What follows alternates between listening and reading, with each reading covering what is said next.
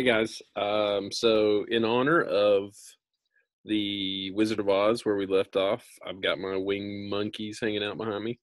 So we're going to be reading chapters 11, and if you're having trouble keeping up with where we're at and what's going on, um, just so you know, here's the whole flow of the story.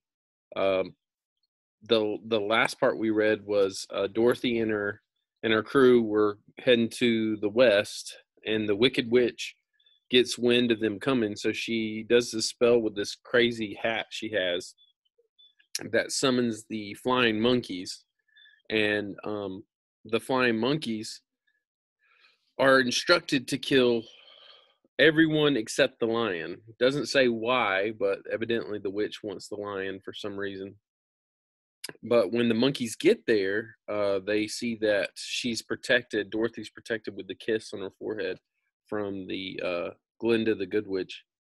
And so they bring back Dorothy and they bring back the lion. They drop the Tin Man on some rocks and bang him up really good.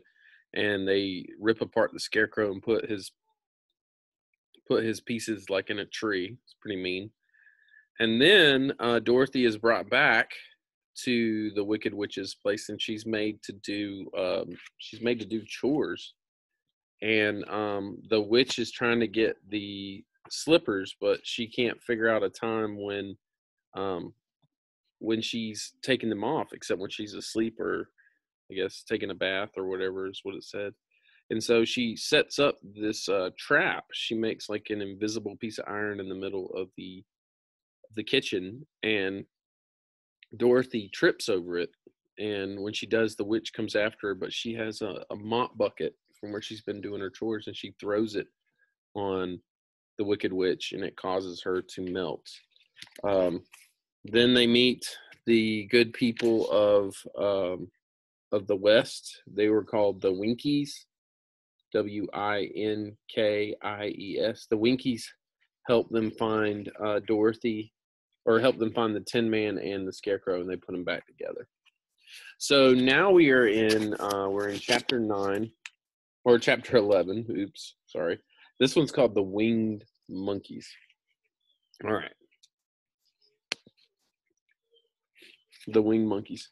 You may remember that there was no road between the castle of the Wicked Witch and Emerald City. The winged monkeys had brought Dorothy and the lion to the castle. "We have surely lost our way," the Scarecrow said, after they had been walking for a while.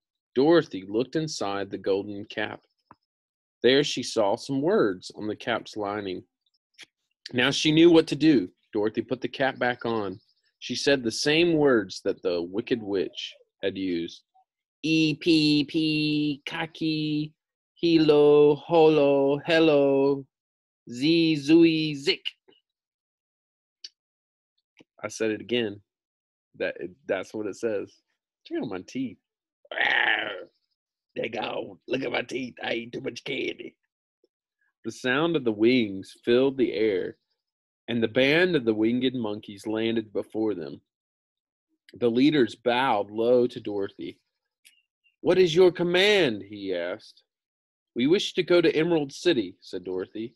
No sooner had she had spoken than the two monkeys caught her in the arms.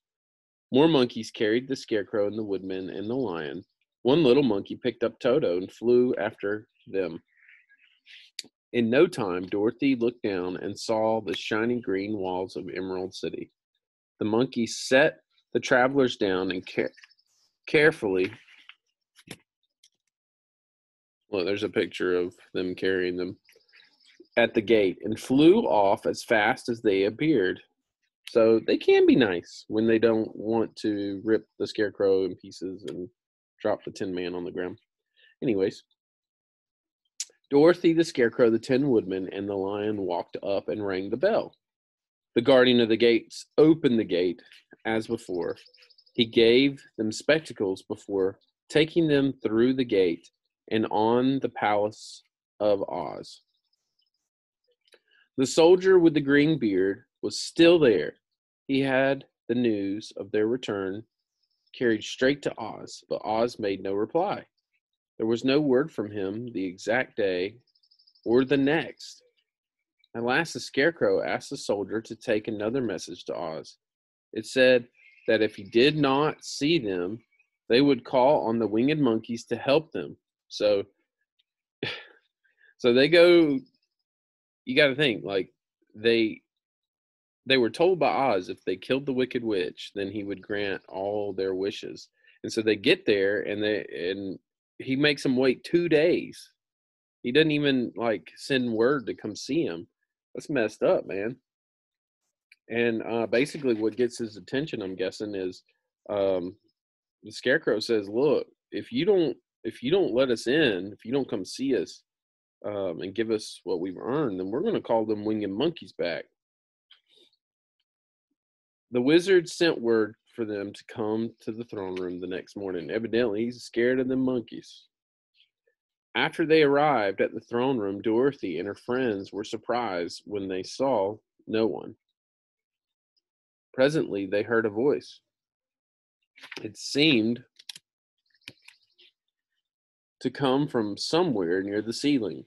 "I am Oz, the great and the terrible. Why do you seek me?" said the voice. "We have come to claim your promise," said Dorothy. "Is the Wicked Witch really destroyed?" asked the voice. "Yes," Dorothy answered. "I melted her with a bucket of water." "Dear me," said the voice. "How sudden!" "Well, come back tomorrow. I must have time to think it over." At this, the lion gave a roar, roar, so fierce that Toto jumped away in alarm. He tipped over a screen that stood in the corner. The screen fell over with a crash. All right, so now we are in chapter 12, the discovery of Oz the Terrible. So let's change our background. We're going to go with Oz. Whoa, check that dude out. Got Oz behind me. There he is. And I got golden teeth. Yo! Yo, yo, yo, check out my golden teeth. Yeah. All right. That's enough. Fireball! The Discovery of Oz the Terrible, Chapter 12. Behind the fallen screen was a little man with a bald head and a wrinkled face. He looked as surprised as they were. "Who are you?" the Tin Woodman cried. I am Oz, the Great and the Terrible," said the little man in a trembling voice. "Aren't you a great wizard?" asked Dorothy. "Hush," said the lion. "Don't speak so loud, or you will be overheard. I am supposed to be a great wizard." "But aren't you really?" Dorothy asked again. "Not a bit," the man replied sadly. "I'm just a common man." "You're more than that," said the Scarecrow. "You're a humbug." "Exactly so. Humbug means you're a fake, you're a fraud." "Exactly so," agreed the little man. "I am a humbug." "But," said Dorothy, "I don't understand. How did you disappear? How did you appear as a great head?" "That was one of my tricks," answered Oz. "Step this way and I'll show you." He led them to a small chamber. Sorry, I meant to switch the picture. There's Oz right there hiding behind this panel. "It's one of my tricks," answered Oz. "Step this way and I will show you." He led them to a small chamber in the back of the throne room. In one corner lay the great head. It was made out of paper. Right here, there's the big head. "I hung this from the ceiling by a wire," said Oz. "Then I stood behind the screen and pulled a thread to make the eyes open and the mouth open like a puppet." That's messed up, dude. "But how about the voice?" Dorothy asked. "I am a ventriloquist," said the little man. "I can throw the sound of my voice wherever I wish." Next, he showed them the dress and the mask he had worn when he was the lovely lady that the Scarecrow saw. Dude couldn't tell. You couldn't tell that was a little old man inside. Okay, whatever. The Tin Woodman tremble. The Tin Woodsman terrible beast was nothing but animal skin sewn together.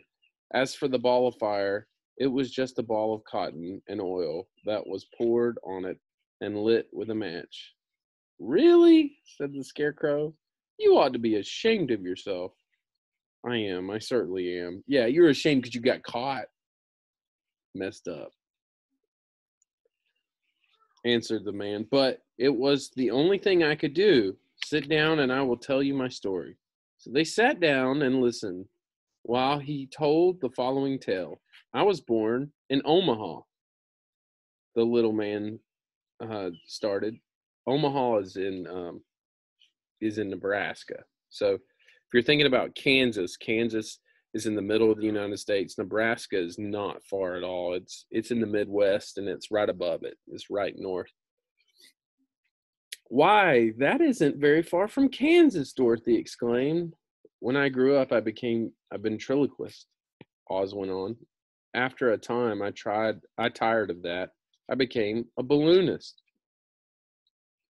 One day, I went up in a balloon and the ropes got twisted. I couldn't come down. The balloon went way, way up above the clouds.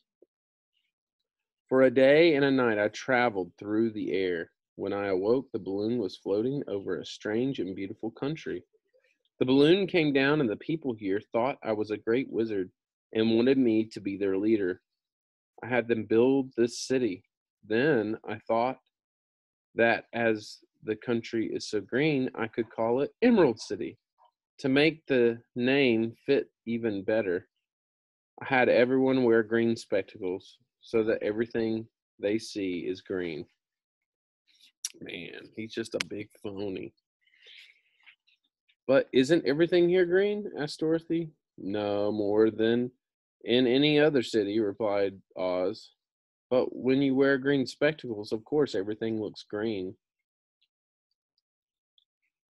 I have been good to people, and they like me. One of my only fears has been the witches. The witches of the north and the south are good. The witches of the east and west are terribly wicked. So you can imagine how pleased I was when I heard your house had fallen on the wicked witch of the east. When you come to me, when you came to me, Dorothy, I was willing to promise anything if you would only do away with the other wicked witch, and you succeeded. However, I'm ashamed to say that I cannot keep my promises.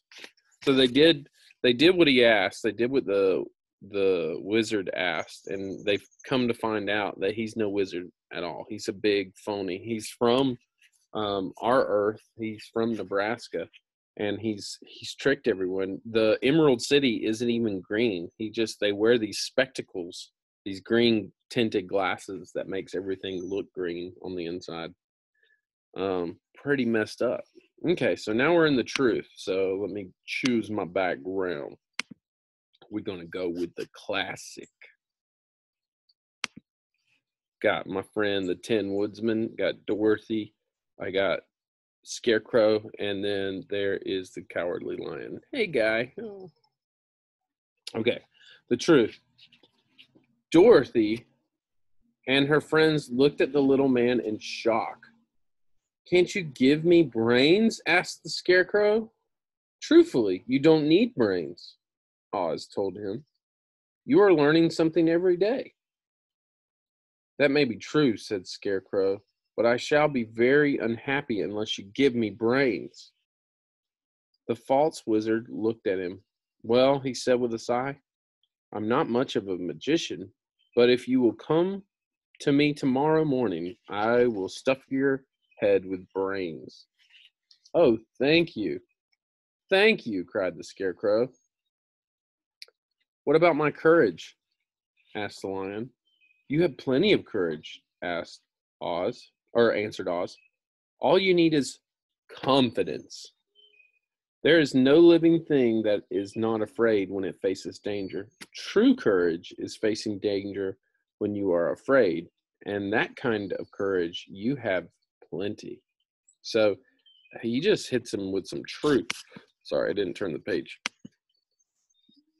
He says right here, this is what I just read.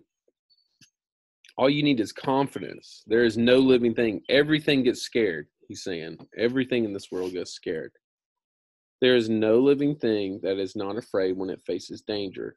True courage is facing danger when you are afraid, and that kind of courage, you have plenty. So he's saying right here in this part of the book that you have plenty of courage. You just need the confidence in your abilities. Every time you've gotten in a fight or been scared or had to face something or do something, you've come out tough, you know, and we've seen that over and over again. Like, he's had courage this whole time and he didn't even realize it.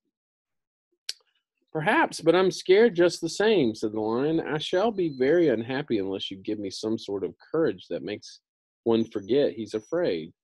Very well, I'll give you that sort of courage tomorrow, replied Oz. How about my heart? Asked the Tin Woodman. You are wrong to want a heart, answered Oz. It makes most people unhappy. But come tomorrow. And now, said Dorothy, how am I to get back to Kansas?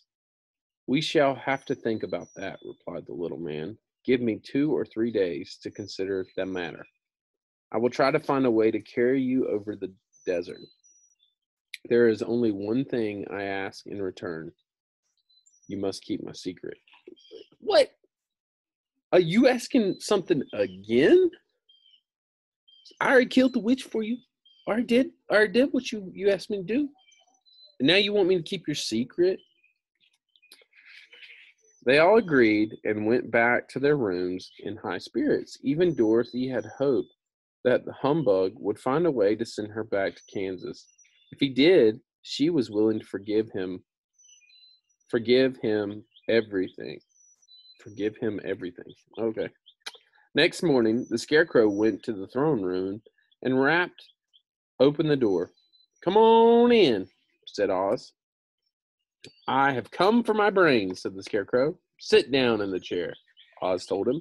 The wizard unfastened the Scarecrow's head, meaning he took it off. Weird. Emptied all the straw. He went into a back room and made a mixture of bran and pins and needles. Bran and pins and needles. The wizard filled the top of the Scarecrow's head with the mixture. Then he stuffed the rest of the space with straw to hold it in place. When he replaced the Scarecrow's head on his body, the Scarecrow was pleased. He thanked Oz and went back to his friends. Dorothy looked at Scarecrow curiously. How do you feel? She asked. I feel wise. Indeed, he answered. Now I will go and get my heart, said the woodman. So he puts in bran, pins, and needles. He stuffs his head with nothing, just needles. But the fact that he put something in there makes the Scarecrow feel like he actually has brains. So basically, this is another example of how the Oz is tricking. I mean, he's basically tricking them. He's tricking their mind. He said you had brains all along, and so now he's tricking them. Okay. Now I will go and get my heart, said the woodman. In the throne room, Oz cut a small square in the left side of the Tin Woodman's chest. Then he fetched a red silk heart stuffed with sawdust. Oz put the heart in the woodsman's chest and replaced the square of tin. He soldered it together. There, said Oz.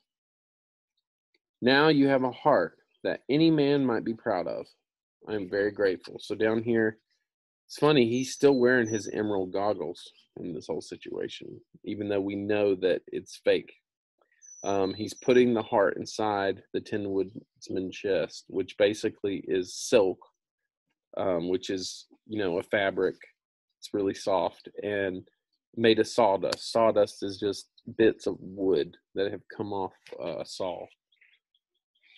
I am very grateful, claimed the exclaimed the woodman, and went back to his friends. Now the lion went to the throne room for his courage. Oz went to the cupboard and took down a green bottle. He gave it to the cowardly lion and bade him to drink. The lion, turn the page. The lion drank until the bottle was empty. How do you feel? Asked Oz. Full of courage, replied the lion. He went joyfully back to his friends. Oz smiled. How can I help being a humbug? He said to himself. When people make me do things that everybody knows can't be done. So Oz says right here, how can I help being a humbug? People make me a humbug because all these people already had these things within them. I made them feel like something's different. But this is like a lesson on life. This is what the book wants to teach you. You have the power within you the whole time. No one has to do anything to change you. You already are changed if you want to be. And you have all the talents. You have everything you need within yourself. So don't go looking for an Oz to fix your problems. Don't go on some crazy journey to fix your problems. You have the ability to fix them right here, right now. So, anyways, how can I help being a humbug, he said to himself, when people make me do things that everybody knows can't be done? But it will take more than imagination to carry Dorothy back to Kansas. So this is the one thing he's saying I can't fake. I can fake courage, I can fake brains, and I can fake the heart. But Dorothy, I can't fake. And I got to figure out how to fix this. So we have 1, 2, 3 chapters left. 3 chapters left to finish up the book. We'll be reading chapter 14 next time. I'm going to post a quiz. So after you've finished listening and reading this book with me, make sure you take the quiz and have a wonderful day. See ya. Maybe, if I can figure out.